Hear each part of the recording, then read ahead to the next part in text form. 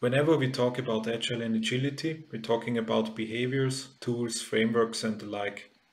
But is this really agility?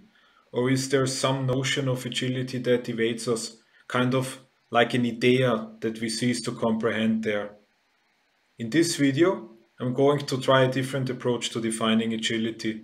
I'm going to say what agility isn't.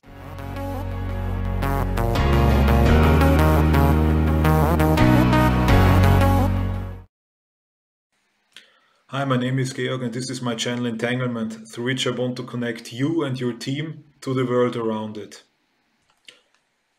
In today's video, we're going to talk about Agile, actually what isn't Agile.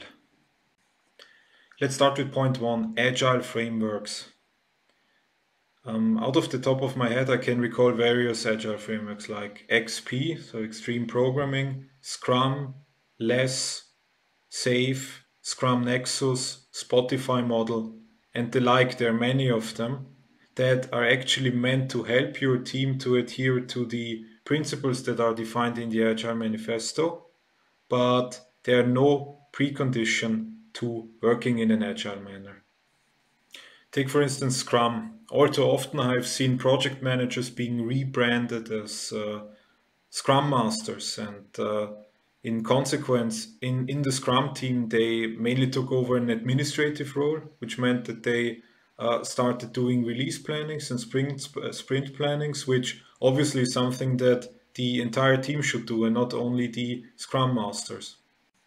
So one really needs to say that Agile frameworks are helping your team to adhere to the principles of the Agile Manifesto, but you don't need to employ an Agile framework in order to be Agile. Number two, tooling. So please don't be mistaken and think that using Agile tools, collaboration tools such as Monday, Jira, Asana, Azure DevOps and the like helps your team to become Agile. Because if you, let's say, fill old-fashioned requirements into cards that you shove around between swim lanes, it's not going to help your team to become Agile. You should rather focus on the things that business want and make the information flow easily to your development team and the feedback from your development team easily back to your business. This is what it's really about, and you can basically do that in any tool that you wish to use. Me, for instance, I'm using Excel nowadays in my Agile projects. Burn me at the stake for that. Number three, user stories. No one actually said that writing a user story is going to make you Agile.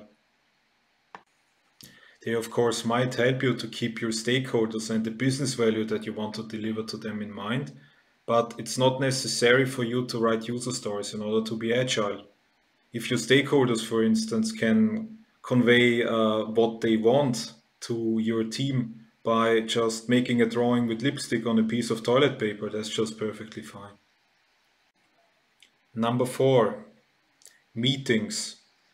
So there are many meetings in Agile, like plannings, refinements, daily stand-ups, retrospectives, and all of them sound very swanky. But actually, it's not about the meeting, but rather what you're trying to achieve with it. You should rather ask yourself, what is the purpose of the meeting? Am I trying to increase transparency by refining product backlog items, by pre-planning a few of the sprints that I try to have in the future? Do we need a quick exchange on a daily basis about what we did, what we're about to do, and where we need help? So it's rather agile to ask yourself those questions and then to schedule meetings accordingly. And please keep one thing in mind there. Just because you've set the time box of 1 hour for a meeting doesn't mean that you need to use it.